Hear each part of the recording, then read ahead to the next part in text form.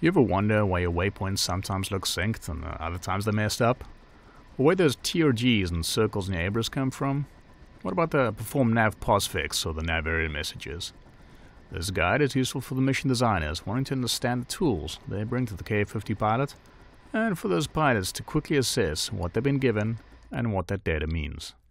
You'll see what's happened with your friendly ground crew and that briefing and pre-flight setup that DCS lets you skip. Number points placed in the mission editor are always in sequence. You can't choose to skip numbers. Waypoints placed for a formation have been captured on your ABRIS and PV800 memory. However, depending on how the waypoints have been placed, there can be subtle differences between the PVI and ABRIS. If the aircraft start icon was placed anywhere, even in airfield, and set to flyover point, turning point, take off from ground or take off from ground hot, then both your PVI and ABRIS will have the first waypoint set to your starting location. From there, the numbers will be synchronized between the PVI and ABRIS. The PVI can store up to 6 waypoints, while I've seen the ABRIS handle over 115. If the aircraft icon was placed on an airport or heliport FARP, even the invisible ones, and set to take off from ramp, runway, or parking hot, in other words, snap to a runway or FARP, then your PV800 will have the first airfield button show the coordinates of that airfield. The first waypoint will be the first point away from your starting location from the mission editor. However, the ABRIS flight plan, the first waypoint will be the center of the runway or heliport, but not necessarily your pad, and then count up from there. So the ABRIS waypoint numbers will always be one number higher than the PV800 for that same waypoint. If the final waypoint was placed on an airfield or FARP and set specifically to landing, then it'll appear as an PV800 airfield instead of a waypoint. If you started snap to an airfield and airfield button 1 shows your starting location, then it'll be assigned to the button 2. Otherwise, the final destination will be stored as airfield 1, so the first available airfield slot really out of the 2 possible ones. Note, it doesn't matter how many waypoints have been placed, so you can exceed the PV800's limit of 6. As long as the ending one was placed on an airfield and set to landing, it will be recorded as an airfield on the PVI.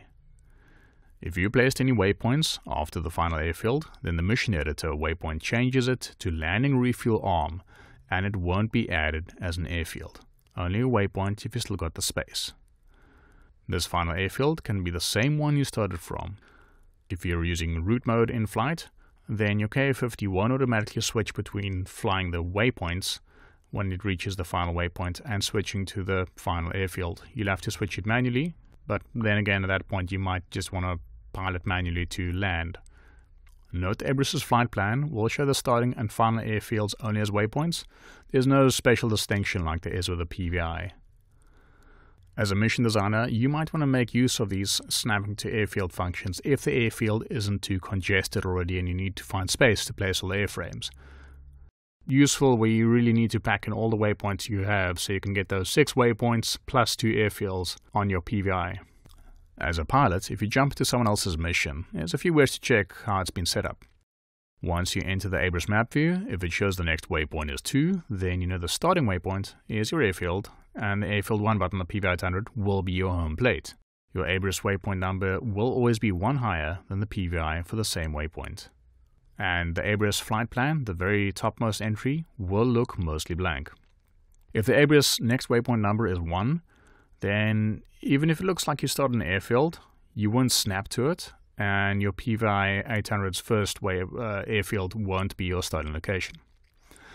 Another check you can do is pressing the airfield and 2, and if it shows coordinates, you note both your start and end are airfields, and the PV800 waypoint numbers you're heading towards always 1 less than the ABRIS for those same coordinates. If neither airfields 1 or 2 show coordinates, the waypoints are perfectly aligned between PVI and ABRIS. If there's 1 airfield, you need to suss out if it's the final one or your starting one. By selecting the airfield, you can check its distance on your horizontal situation indicator, or HSI, or this button. If it shows a distance over maybe 2 k's, then it's a landing destination airfield. If it shows under 2 k's, then it could be either your takeoff or your landing airfield. They might be the same thing. A third check is seeing if your first PVIA waypoint distance is close to 0, which means you've started in the wild, so to speak, and your waypoint numbers will be synced with your ABRIS, except maybe for your final destination airfield. You only have one flight plan at spawn. If you needed alternate flight plans, you'll have to manually unload and create a new ABRIS flight plan and synchronize that with the PV800 if you wish. The mission editor can create as many target points as you want, but only the first 10 are captured in the PV800, from 1 to 9 and then 0 being number 10. All target points from the mission editor will be created as ABRIS reference points as well, showing a little X in the middle along with the text TRG and the number. I highly recommend adding these in the mission editor for missions designed for low visibility at night, for example, as it shaves down time slewing manually with a hat and looking for targets when you don't have the helmet sight. You cannot add data link targets from the mission editor, only target points. Only the first 4 INU Fix Points appear in the PBI, regardless of how many are captured in the mission editor. On the ABRIS, they're captured as blue INT dots, so they look similar to waypoints, but without the connecting blue lines, and it's got the text IFX and its number next to it. I don't believe you can recreate these mid-mission on the ABRIS. These points are intended to be placed on visually identifiable landmarks, so you can use the INU fix taking methods to fly over or schwalwalk these landmarks and recalibrate your initial navigation unit in longer flights. However, since at the moment INU drift is, as far as I know, not implemented in DCS in the Shark, all these points do is annoy you with an Ekran perform nav posfix messages when you get near it in flight. Anything added as initial point objects in the mission editor, typically for names on the map and special locations, is captured only in the ABRIS as reference points, with an X and text beside it. The first 5 characters of the call sign and a lot of the comment are shown in the ABRIS map, potentially spilling over a large area of your map. If you info on it, it'll reveal the longer call sign and as much of the comment as can fit in a line on the ABRIS. They're typically used for denoting special nicknames for or code names for locations. As they're reference points, they look the same on the ABRIS as preloaded target points, so I wouldn't name any of them TRG. The bull's location is not reflected anywhere on the Shark. The mission editor would need to place a special initial point object or some other proxy on the bull's location and label it appropriately, otherwise the Sharks won't know where it is without manually looking up the coordinates or using the F10 map. Non-hidden SAM and AAA threats from the mission at time of your spawn are shown as blue circles on your ABRIS. The color of your faction on the ABRIS is always red and enemies are always blue, including their masked threat zones. It is not related to your faction color you chose from the role menu. Tactical threats on your ABRIS is getting its own video once I complete those tests. Just like airports, which automatically come from the map, placed heliports, like FARPs, will be displayed on your ABRIS. Note the ABRIS won't know if that FARP is actually active and functional, so if the mission designer didn't get a fuel truck or munitions close enough to the FARP, you won't be getting service there. Now for the other stuff, most a little more intuitive in general.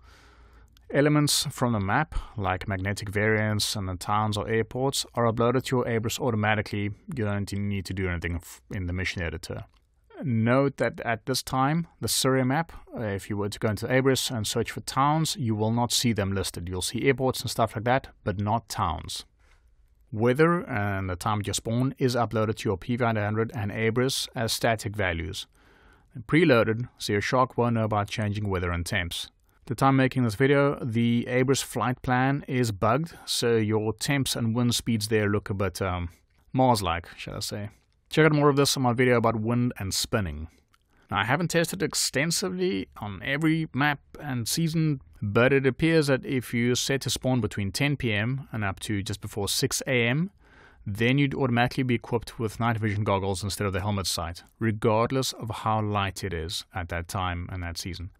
As a mission designer, you'd need to play test it and see which times work for you if you're setting up a mission where everyone starts at the same time. Note with the fake contrast lock that we have in DCS at the moment, the range your shoal will lock will drastically reduce long before it looks dark. So don't fixate on this 10 PM and 6 AM times in terms of your shoal tracking distance purposes. That's a separate thing. If after 10 seconds of your ABRIS booting to the settings page, the nav error at the top hasn't switched to a green 3D and the GNSS page is showing no satellites connected, then the mission editor wasn't set up to allow you satellite access. Now, I've tried killing the INU, KO41, data links, radio switches, generators. None of those seem to affect the satellite link. If you're worried you botched the startup procedure. I believe it's to do with the factions. I don't know if ED's trying to tell us something, but from what I can tell, you only have satellite connection if you specifically have Russia and or USA on your side in the mission editor factions. The Soviet Union, aggressors, any other faction do not count. If neither US nor Russia have been added to the color side your helo is assigned to, you won't be getting GPS. As long as any one of those two is on your side, your helo can be assigned to any country and you'll get GPS. Maybe someone can pitch in the comments, but I'm not sure this nav error actually affects your ABRIS in the sim in any way, other than looking annoying. Now, selecting the helo icon itself, you can of course change a bunch of obvious things like your call sign, side number. Most of these are intuitive. Some things to note is the R800 VHF2 starting radio frequency, which is shared by others in your immediate formation. This R800 value also determines radio frequency used by the AI Black Shocks, which they don't tend to change.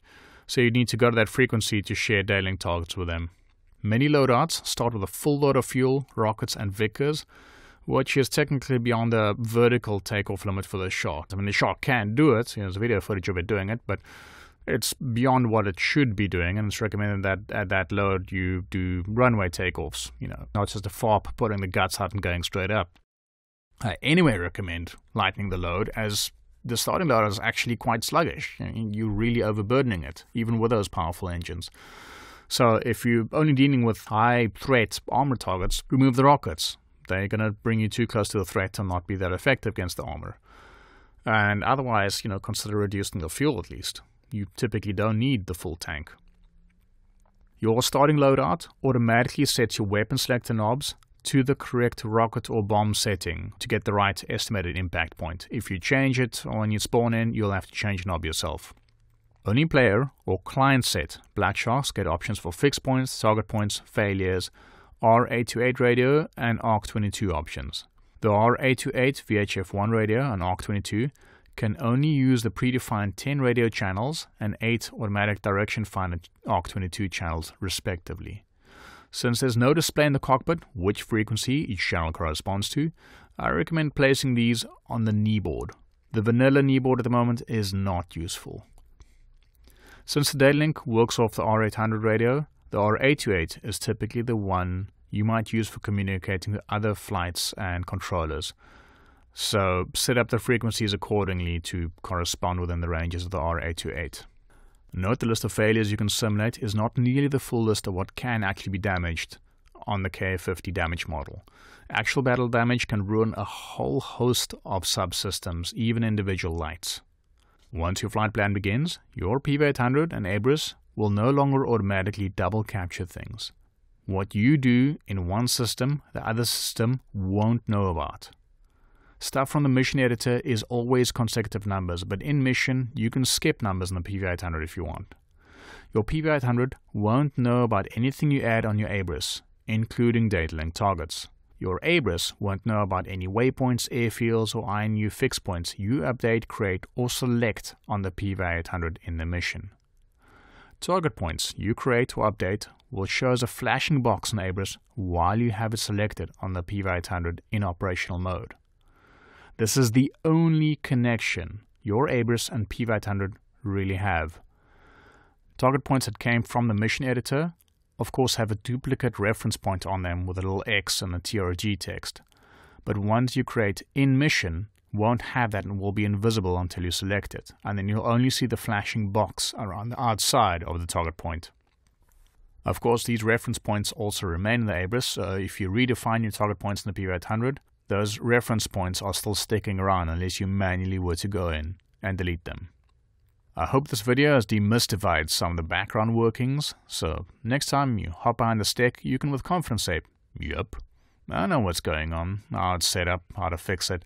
My captain's an idiot and I hate my ground crew." This is Volk. Next guide, I'll resume the Data Link and Target series with a general tips video showing more on the Data Link connection itself, finding things in the ABRIS, and tying together individual elements I've covered earlier. Cheers.